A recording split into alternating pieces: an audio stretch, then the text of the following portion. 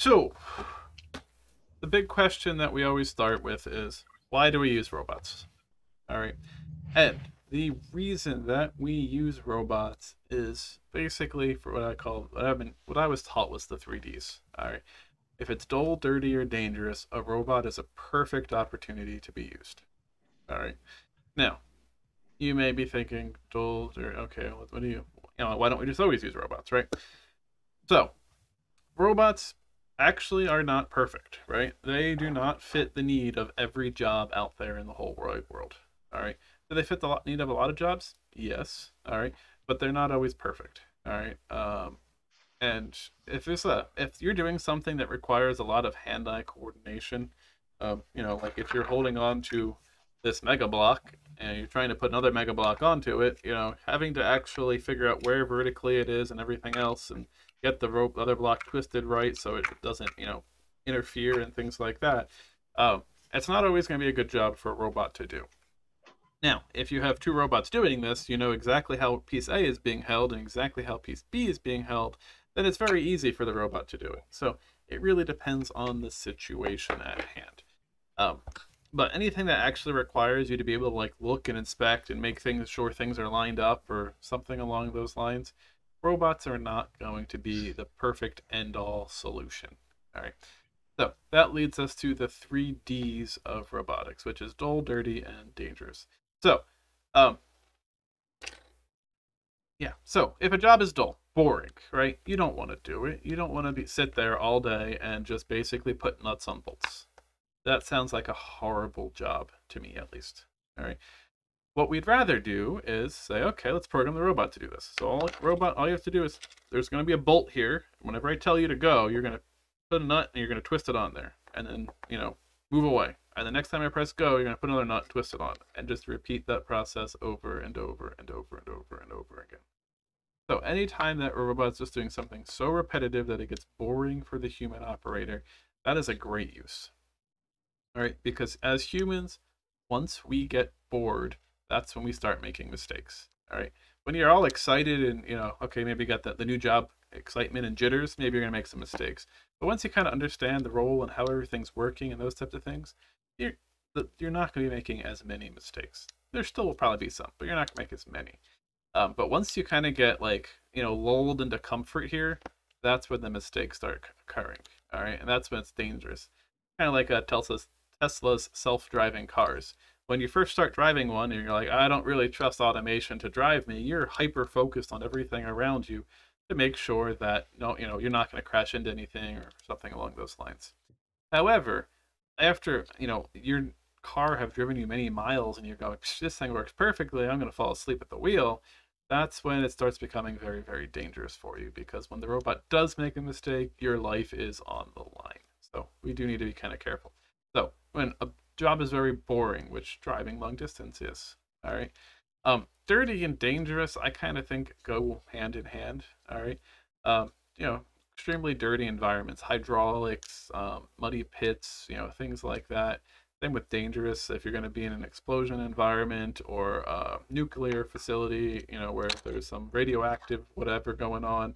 All of those times, dirty, dangerous, those both kind of stick together, and it's just a great place to be using robots instead of putting humans at risk.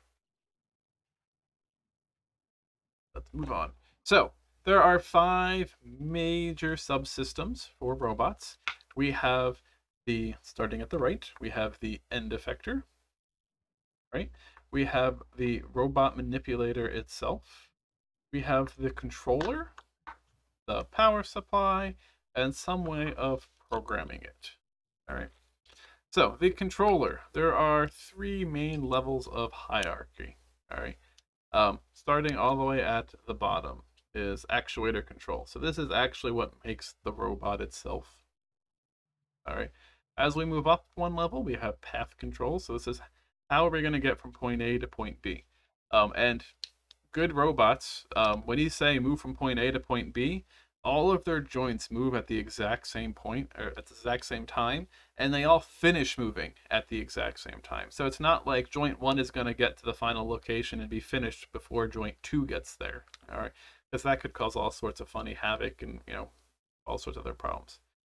And then level 3 is your main control, and this is going to interpret what you type, interpret the information, and then it's going to pass that information down to level 2. All right. So the controller is the heart and brains of the whole robotic system. All right, and that takes us down to the manipulator. And this is going to consist of different segments. All right. And this is what allows the robot to actually do the real work in the long run. Now, this is required to be kind of jointly operated with the end effector, which is also doing the work. That's doing the final actual control, but the robot itself is doing the main work of the entire system. As you can see here, there are two different types of joints. We have rotary joints and we have linear joints. All right. Now, on kind of what you would picture as your standard robot, which is what I have kind of pictured in the top right corner, that would be all rotary joints. So this, they all have pivot points. All right, which may be a good thing, it may not be a bad thing. If we want to look at like a 3D printer, on the other hand, which is a robot in itself, that has X, Y, and Z joints, and those all move linearly. They move in a straight line. All right. Now, if you go to like a Delta style 3D printer, it's really still just linear joints. But anyway, so linear or rotary. All right.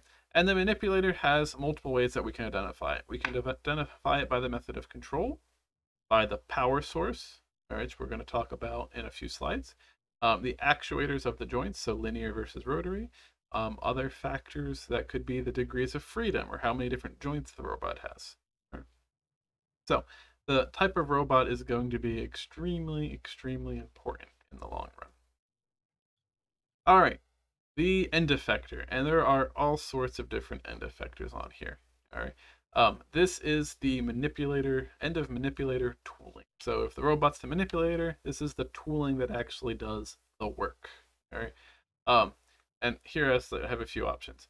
So we have what I'm going to call, looks basically like a 3D printer, maybe a welding tip up at the top. We have some custom made one that has, very specific grab here points for whatever it's supposed to be holding. We have kind of a standard old boring, just gripper on the end right here. And then this one in the middle. This is my favorite one right here. I always want to build one of these because I think it's awesome. All right. This type can actually grab onto basically any surface. All right. What do you think is inside that blue section right here? And it's something that many of you will have in your homes.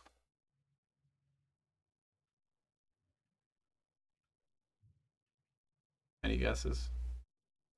Like stress ball material, kinda. No, the outside does kind of look like a stress ball, but that's a much harder foam. All right, so that wouldn't work very well. I'll give you a hint. This works by pulling a vacuum here. So whatever the material is there has to be able to kind of collapse. Is it latex? Latex would be the outside, so that would be basically just the balloon. You possibly have it for breakfast. Cereal? No, we're getting closer. Cereal. Yeah. All right. So the answer would be coffee grounds.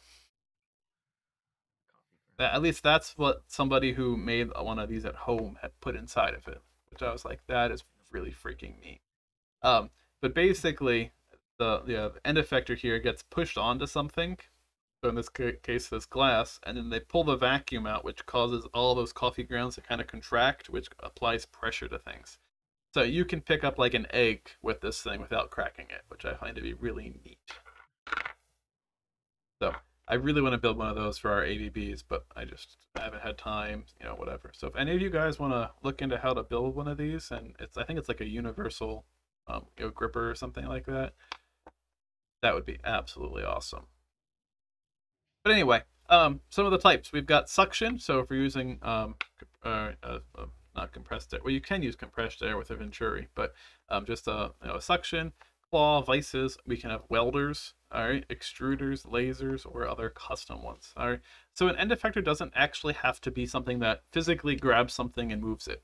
It could be there to add material. All right. So spot welders are huge on the car assembly lines.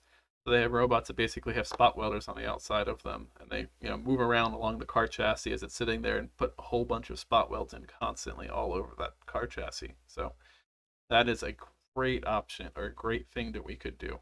Or you could actually have a robot with just a normal welder on it and physically follow a path. And the ABB software that we will use, it actually has that option that you can import a CAD model and then you can say, basically make a path around it. And it's just really kind of neat when you do that. And it's like, oh, write the code for me. Just, follow this. And it's like, bam, done. So really kind of quite impressive in the long run. Next, we have the power supply. All right. And there are really 3 different types here.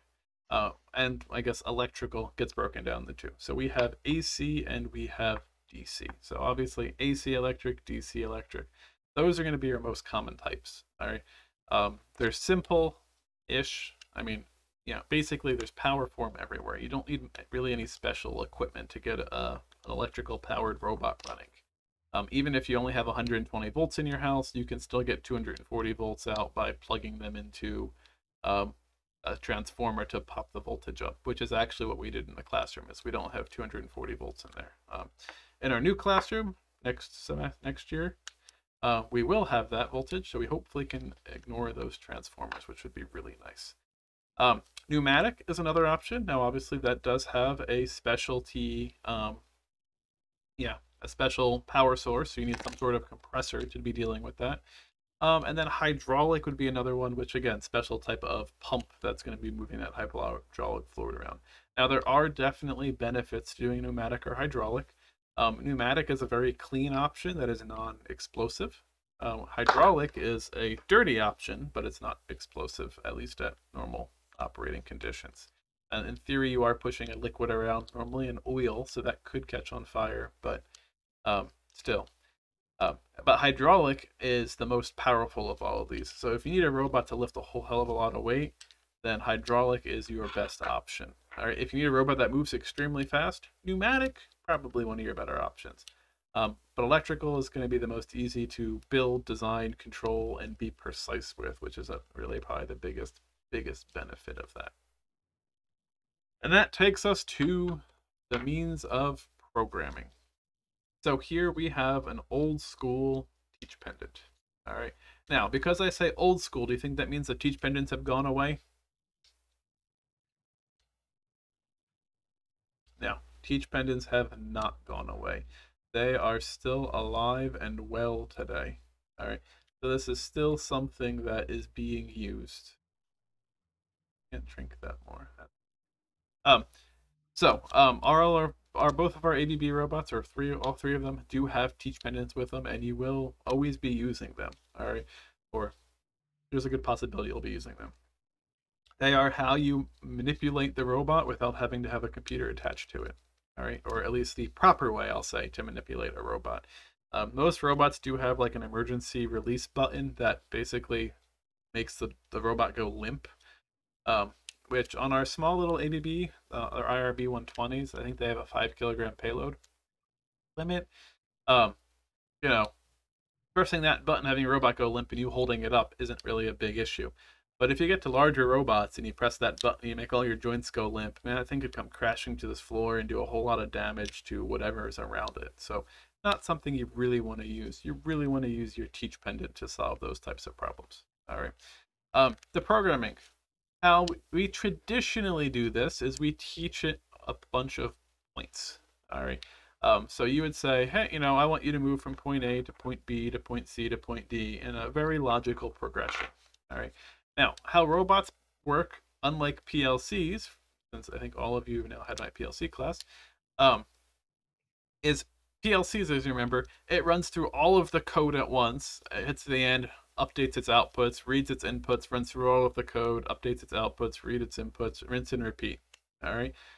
Robots, on the other hand, are very sequential. So we do step 1, and until step 1 is done, we don't move to step 2. When step 2 is done, we move to step 3. When step 3 is done, we move to step 4. And there are some ways to get around that. If you think of PLCs, every one basically is an if statement. If these things are true, turn the output on. If any of those are not true, turn the output off. All right. And with the robotics, we do have the possibility to do if statements. So if you have one robot feeding two different conveyor belts, you could say, if conveyor belt 1 is empty, load a piece there. If conveyor belt 2 is empty, load a piece there. If neither conveyor belt is empty, don't do anything. Just sit here and wait. All right. So that is a complete and utter possibility that we could and probably will end up with. All right. Can you do 100% of the training with a teach pendant? Yes. All right. You do not need to touch a computer at all when you're dealing with robots. Does the computer make it faster? In my opinion, yes. All right. Does the computer add some more levels of complexity to it? Oh, you better believe it. All right. When we get to ABB World, which I said we might be starting right off with this semester, if you think about it, normally with the do-bots as well, but normally you have if you're trying to find a position in space, right, we have X, Y, and we have Z. Because the ABBs are 6 degrees of freedom, which we'll come back to in a minute, if let me try to quick draw this out, right? So if I'm trying to come over this far, that's my final resting point. And your robot, we have this. It's very easy to go, this joint has to be this angle, and this joint has to be that angle, and that will get us to that point in space. And that's how the do-bots work. But once you start adding more degrees of freedom, and you have another bend and another bend and another bend, all of a sudden you now can grab it from that way, you can grab it from this way or that way, or whatever direction that you want. So we now have X, Y, Z, and I believe we have like Q1 through 4. And that tells the robot from which angle you want to be picking that piece up. And there is some formula that you can use to then calculate all of this stuff. I don't remember what it is off the top of my head, and I've never learned it very well. So whenever I'm dealing with the robots, I always do all of my positioning with the teach pendant when at all possible. All right. Now that won't always work out, but when possible, I like to use the teach pendant. And for most things, that's probably the easiest way to do it. And then go back to the computer and just write your code. So use the teach pendant to find all your locations and to save them all. Even if you give them crappy names originally and then rename them once you're back on the computer, it'll be a much easier option for you.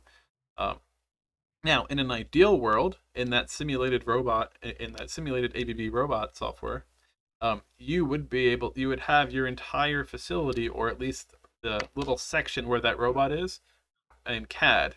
So that way you could put your robot in the actual environment and you could actually see how everything is working, which would be really quite nice to do. But many companies won't have that, or whatever the case, so not really the end of the world, just something that you're going to get used to doing. And this takes us back to degrees of freedom. All right.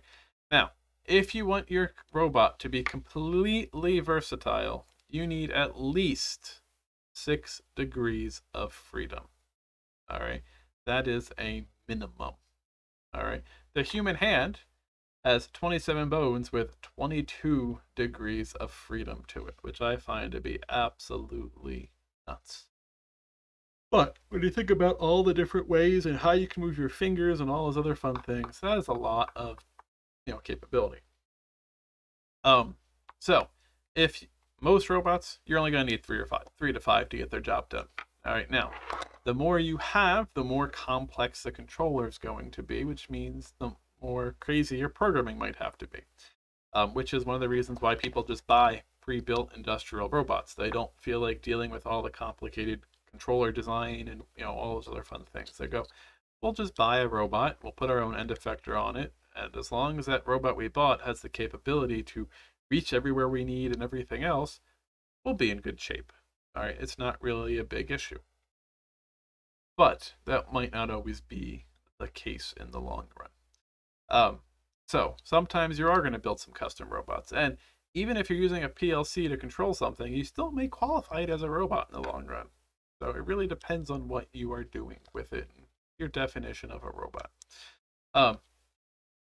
So here we have, you can see X is our first degree of freedom, Y is our second, Z is our second, Y is our third, and then if you would see, we would have up and down rotating around, basically rotating around those 3 different axes.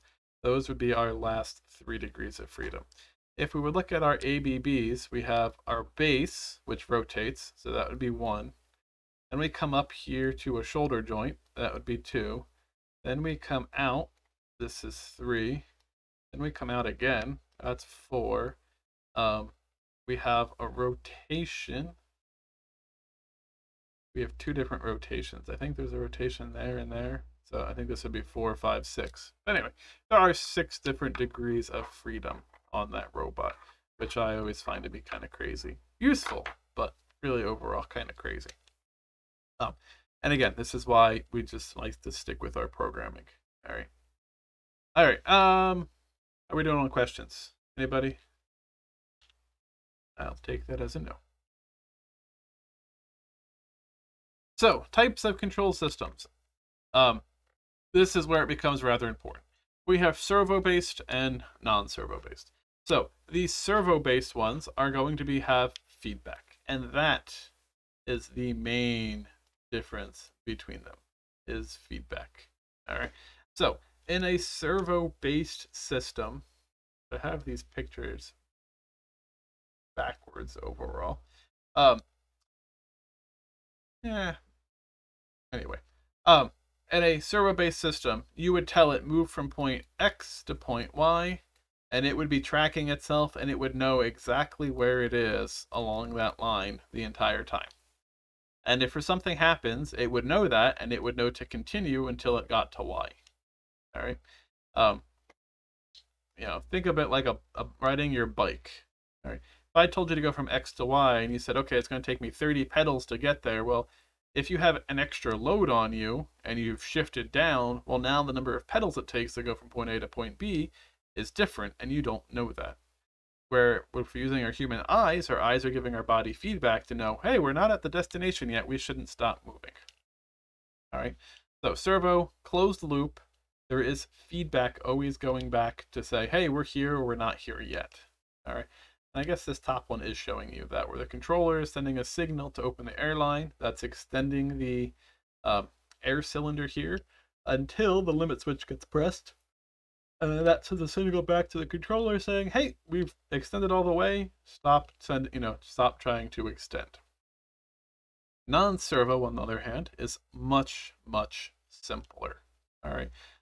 So if we just got rid of this limit switch on this one up top here and that whole yellow line, this would be a non-servo, so there is no feedback. All right, so basically the controller would say, hey, extend the cylinder, and it might say, okay, I'm going to do that for 2 seconds or whatever before I move on to the next step.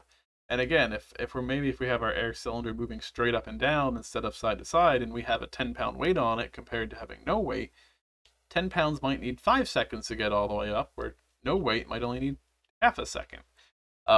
So in that case, the controller is moving on before it's actually reached its destination. All right.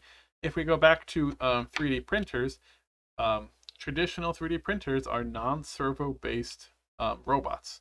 So the microcontroller tells it, hey, move that move that stepper motor 513 steps, and that will get us to our next location. And it goes click, click, click, click, click.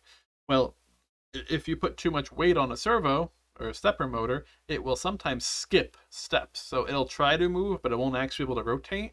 So it all of a sudden now is 1 step short and then another step short. And that's how, if you've ever seen a 3D print that has failed miserably, or if it's printed the base fine and the top half is printed offset for some odd reason, that's because the 3D print failed and it lost steps. So it thought it was in location A, but really it was in location B. Right? So these non-servo, often referred to as limited sequence, pick and place, fix, stop. All right. So again, it's just like, I'm going to extend. All right, now let's do something else. All right, let's do something else. And there is no location of where it is. When it comes to electric drives, we do have AC servos and we do have DC servos. All right. We also have stepper motors, which is what I was just talking about. So servo motors, they're going to, as we just talked about, have some sort of feedback, so the robot knows exactly where it was, or where it is, and where it should be, and it's trying to constantly fix that. Stepper motors. Cool. How they work is we have our rotor here, and we have pairs of magnets going around it. Really should have a little slide on how servos or how stepper motors work at this point. All right, box that up. And we'll say we have this magnet here. What a stepper does is it turns this magnet on and this one on. So one's positive, one negative, which then causes it to rotate this direction. And then it turns this one on and that one off. So it goes like, step 1, 2, 3, 4, 5, 6, 7, 8, 9. It repeats. Just circles around and around and around and around. And that allows us to know and be very precise control over how many steps it takes to rotate that object. And servos are rated in a specific number of steps in the long run. Now, if I go ahead and grab this, because even though I am at home, my headphones plugged in, I can't move too far. As even though I am at home, I still have nice examples. So this is actually a rather beefy stepper motor. It is 5 amps, and I believe each step is 1.8 degrees is what the label says. So 1.8 times 2 would be 3.6 times 100 would get us 360. So you need to send 200 pulses to this to get it to rotate a 1 full revolution, or 360 degrees. All right. And then we can take that, we can do what's called micro stepping and things like that, where you can then actually do a whole lot more steps before you actually get to 1 full rotation. So it allows us to get very precise control over things. And this one, because of its size, does have some pretty good power behind it, but you can go down to smaller ones with not as much torque. And then you put a little gearbox on it, and you can go from not having a lot of torque, but to having a lot of torque, but having very little revolutions. So maybe you have to, send, I don't know, say 1,000 steps or whatever before you get to 1 full rotation because of gearboxes. And we control stepper motors with a little step driver like this. What that's for. Let me go ahead and unwrap this. We're gonna focus camera. Come on. Move you out some. There we go. So we have a little stepper motor driver here, and you can see we've got our signals and other side signals and settings and a voltage and things like that. And this allows us to do up to, I guess, 25,000 pulses per revolution.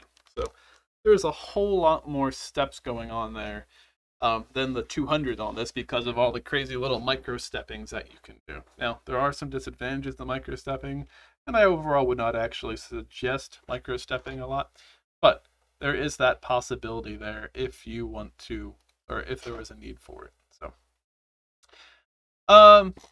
So stepper motors, we have electric actuators, which are basically pneumatic cylinders, except for we're going to use a traditional motor to drive it. I really need to get some more pictures of these things.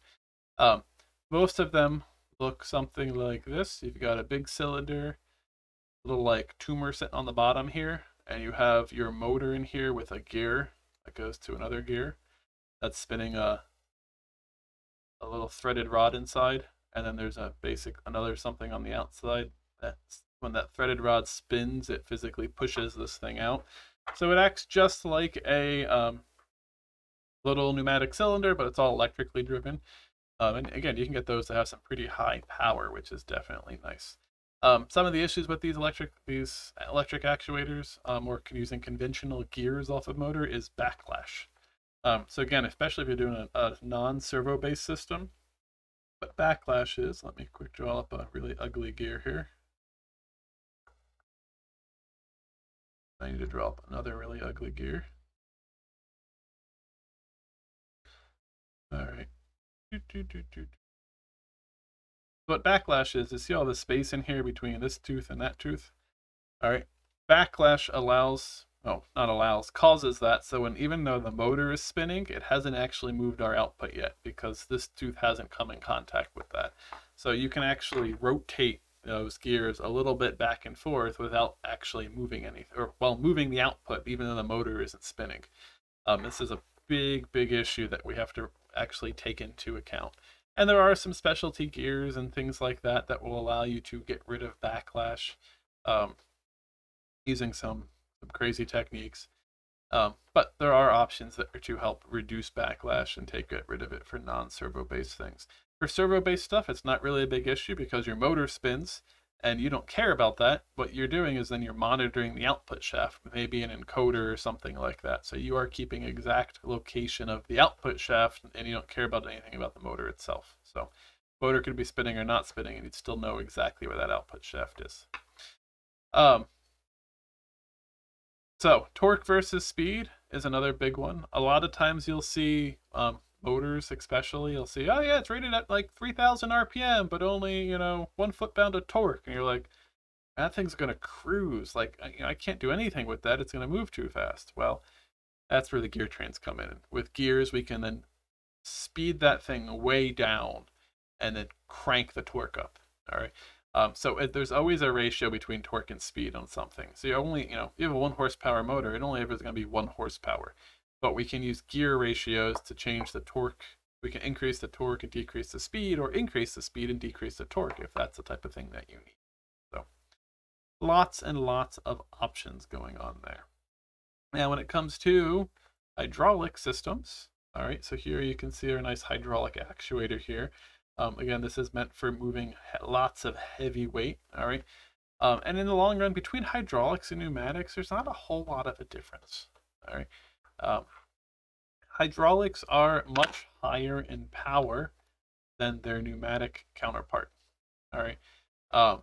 So they're meant to handle like abuse. They do a lot of lifting, all right? They are very simple in the long term. You put fluid in one side, the cylinder extends. You put fluid in the other, the cylinder retracts. That's all it is. All right.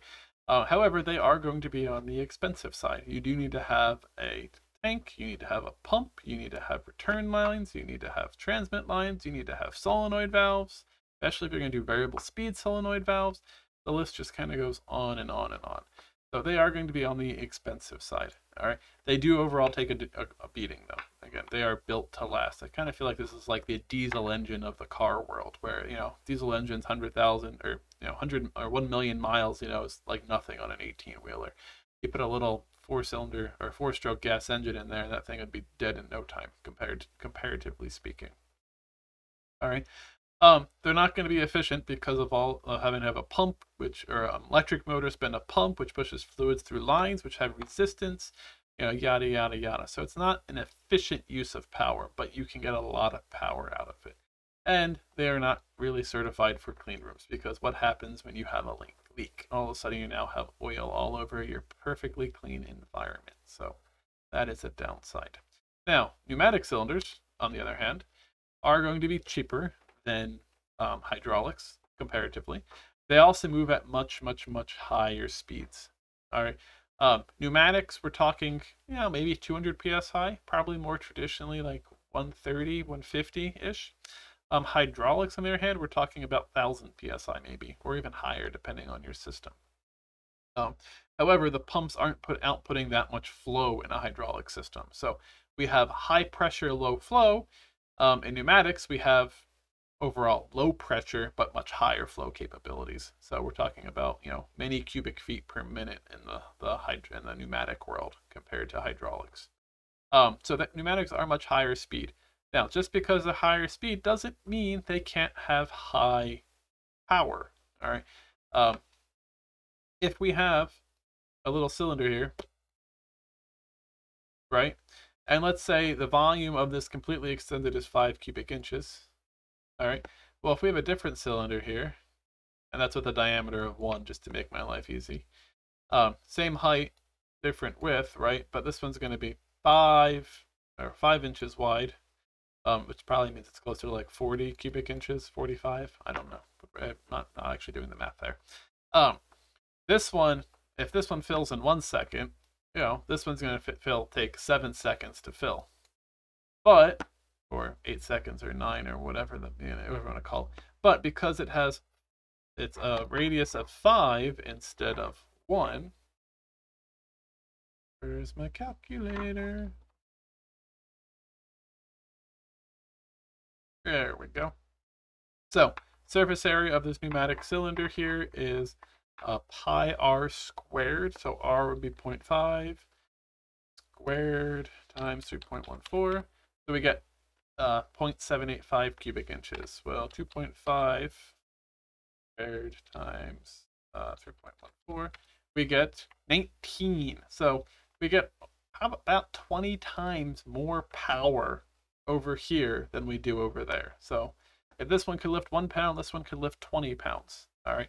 Now, if we're running 100 psi through this little one could lift, what was the math saying? 0.785, so 78 pounds. This one could lift 1900 pounds. So huge difference there in the long run. So going to a bigger cylinder makes a big difference. And this is both pneumatic and hydraulic. So we can still lift a lot of heavy loads with pneumatics, but they're just not really designed for that. And you have to make sure your seals and everything else are meant to handle those types of loads. So traditionally small to medium loads. And we do have speed control to some extent. You can put little flow regulators in, so that way you don't put a full, a 1-inch line right into this thing. You can say, okay, let's treat it like it's an 1/8-inch line or whatever, and it'll be much slower. So, because air is compressible, pneumatics, right? We're using compressed air. It is compressible, which means we can store it in just a normal little tank, which is absolutely wonderful. But because of that, that also means that when we're putting it in here and these, it can compress. So again, if I put a 100-pound load on both of these, right, or a 70-pound load, this one is going to compress a lot more than that one because of the surface area and everything else. But that means, again, if I say, oh, put 1 second of air into this, it might fill it to here, like fill it to there normally. But once I put a load on it, it might only fill to here for that 1 second because of the actual compression of the air. So that is both a downside and a positive because we can store it. But because of that compression, these are not as accurate. So a little give and take going on there. Now, the work envelopes is going to be a big important fact here. And the work envelope is, as this last bullet says, an area that a point on a robot wrist is capable of reaching. All right. So what can this actually do? And what's affecting it? So the arrangement of joints and length affect the work envelope. So, yeah, you might not be, it doesn't mean you always can reach every single point in the world. All right. And that point is a great robot can reach. And there are going to be a large variety of these. So if we look at the first one, which is a Revolute configuration, which is what our ABBs are. So here you can see they have the 5 different axes. So we have axis 1, axis 2, axis 3, axis 4, axis 5, and actually this right here would be axis 6. Now, they're probably not including that because it's not affecting the work envelope in this case, but this is still probably a 6-axis robot. And if we were to look at this work envelope from the side, this is what you'd see. And if you looked at it from the top, that's what you would see. So if we combine those two, you get this kind of 360, view. So we can't quite reach behind it, but we can, can't reach base itself. And that's because of this offset in length here. If we made this longer, that would then probably be able to reach and hit itself, which may or may not be a good thing. So really truly depends on what's going on. So the work envelope really affects what you're trying to do and what you're trying to reach and all those other fun things. So this will affect how you design your area around the robot for where it can and can't reach. In the classroom, we have our tables, which actually have this little fold down flap in the front. And instead of having the robots be mounted sideways or perfectly facing out, I decided to mount them at like this crazy ass angle. All right. We didn't want them pointing straight out because wires stuck out the back and that made them too wide to fit through doors, which was a big no-no for us. So we didn't want to do that. we didn't want to put them directly sideways because then they wouldn't be able to reach this this area on the table. So that to me was a big no-no. So by putting them at this angle, we were able to save a lot of desk space. We were able to still reach the entire table, including all the way out basically to the edge or pretty darn close. But that does make our control a little bit hard because when you use the teach pendant, you say, "Hey, robot, move to the right." Instead of saying you move this way, we're actually telling it to move. Oh, that's even bad. Telling it to move that way. So you really have to like situate yourself in front of the robot, not facing the table. You kind of think about yourself sitting in front of the robot, which makes it a bit interesting to say the least. The Revolute is the closest resembling to the human body, so yeah, it can, yeah. All right. Anyway, moving on. SCARA, which is the Selective Compliance Assembly Robot Arm. All right. So this one is only a 4-axis or 4 degree of freedom. So you can see we have a rotation, rotary joint 1, rotary joint 2, rotary joint 4 is up and down. And they're saying there's a 3 here. I'm not quite sure what that 3 is pointing to in this case. Again, this end probably does rotate, so the whole end effector can spin around in circles. So, this is going to be extremely rigid in a vertical motion. Not quite so much in the left and right, forward and back, but up and down, very, very tight. This is a very short vertical axis compared to the Revolute that we just looked at. And go back. That is affected by, there's again this piece of metal, there's a bar in here that goes up and down, and it's affected by how tall this is. So if you want to have more vertical, then this has to be taller. This box has to be something like that. So not really ideal in any case there. But it was designed for a very specific purpose. It's not going to be as complicated of a controller in the long run, so that's nice for programming purposes. And it may not be as accurate in certain areas of the work envelope. So that's what this blue box up here is showing. It's saying anywhere in here, we are extremely accurate. Anywhere outside of that, not so much. All right, so again, a little bit of a give and take going on in that type of world. But again, if you're trying to do some assembly work straight up and down, this is the best type of robot for that because it's the simplest and it has a perfect linear actuator moving straight up and down. If this one is trying to be used for assembly, it actually has to change 2 of those joints at once to move them closer together, right?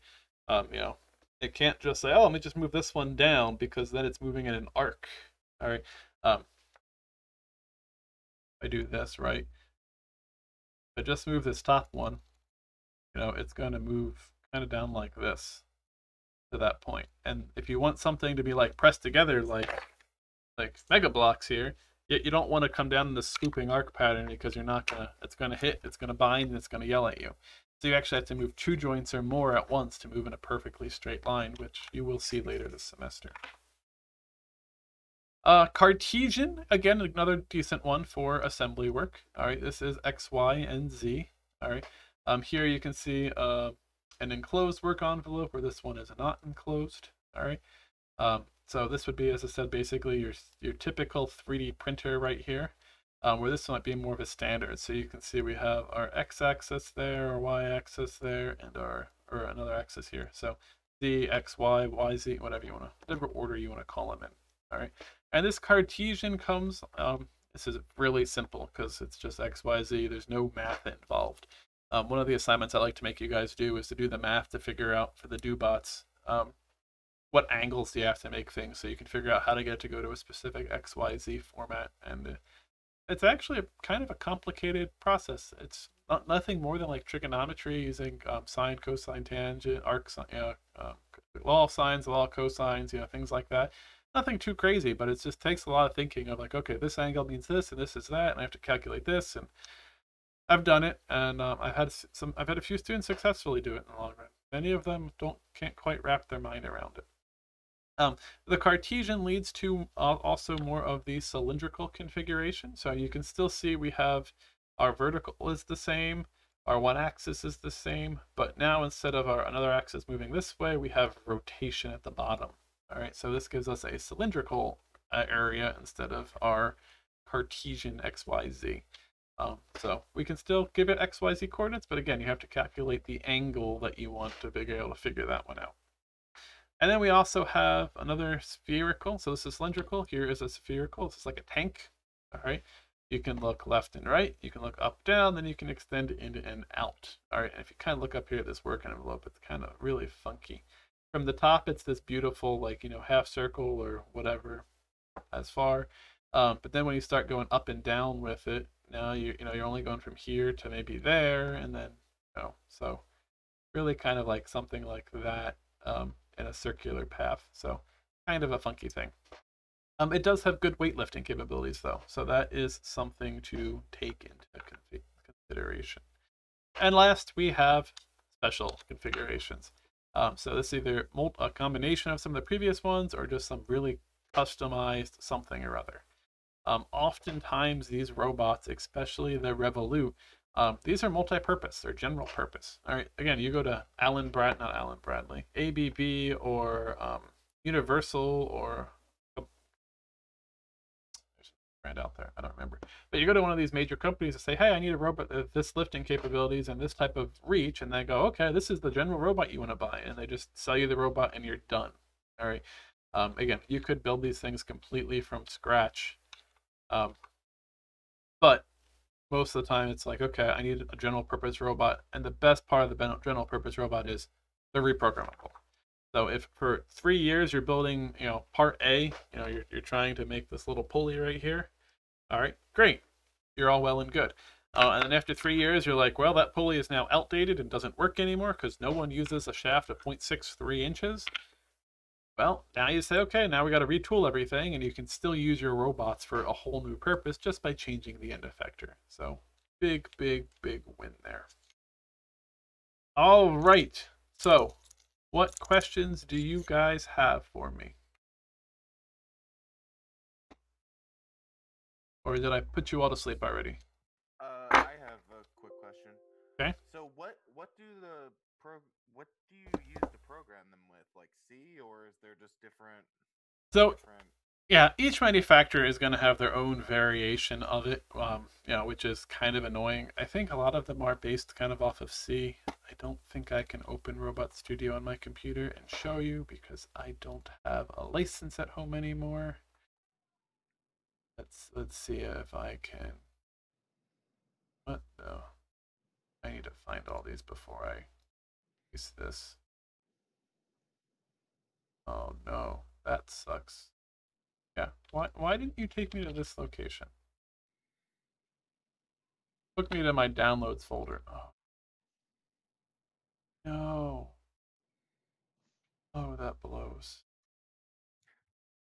Well, I had like some crazy stuff going on last year where you could like actually pick blocks up with, and it was the biggest pain in the butt in the whole freaking world. But simulation. Let me go back to our main display. So here we have our robot.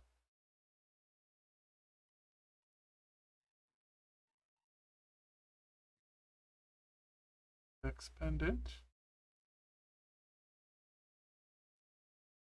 I still probably have time on this license.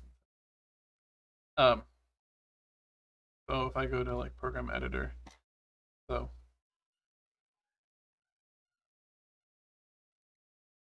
maybe I can't add code because my license is gone.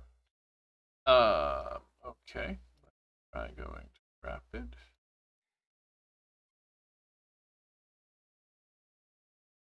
So in this case, it's raw target. And this is what you would give it to say, no, it's to move. So it'd be like, in this case, it's move, and you have all these moves, and we'd say move joint. And then you give it the location and the velocity, the zoom, the frequency of the work object, yada, yada, yada. But So the program itself gives you like a blueprint, and you kind of just have to know how the blueprint works. Yeah, to some extent. Okay. I mean, so here's an if statement. So it's if, what's your your expression, then this else if expression, then else if else do something, and then end if. So it's I guess for me normally I'd think of C as if parenthesis, x equals y parenthesis. I'm thinking something like that for my Arduino world. You guys can't see that very well, which I think is based on C. So it's a variation, and as I will say, and I think I said overall with PLCs it's a bit different. But once you know how to write a program, like once you learn one language, learning another one is easy. It's just a matter of figuring out the nuances of it. Like, oh, this is an if statement here, but this is the if statement for Robot Studio. So now that you know that, it's like, okay, it's very simple for me to jump from one to the other to the other. And it's just a matter of keeping the expressions and everything consistent and correct from one to another. So, all right, other questions for me? Quiet as all can be. All right, let me.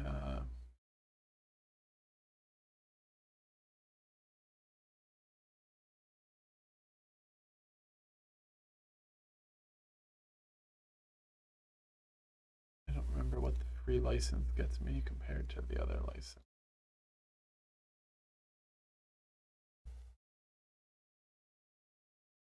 Expired. Everything is expired. Of the end of the year. That's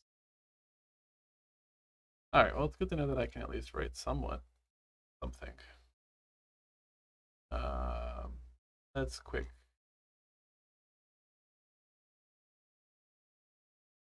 I always have to remember how to do this every semester because I don't do it often enough.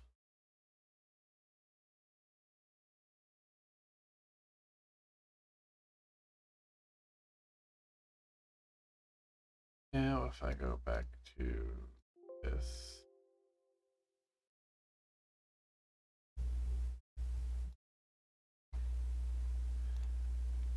and let's go here.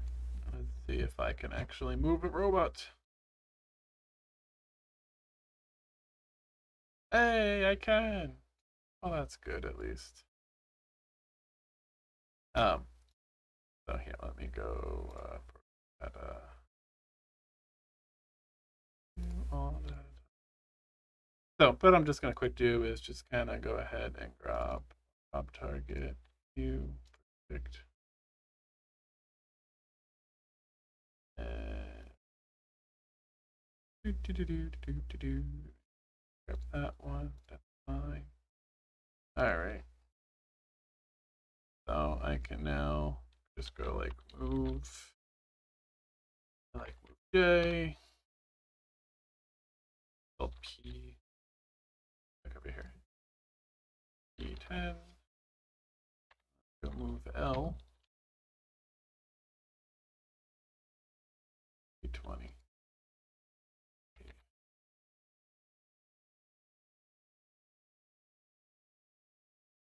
Rapid and then Y. Beautiful. So now in theory, if I go back to my simulation and I hit the play button to go, hey, just realized that you guys can't see this. If I go to production window, PP to main, so now if I hit play, be that way.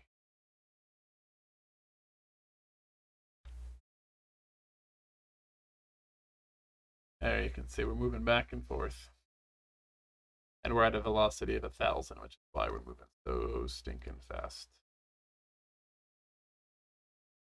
There we go. It's super slow.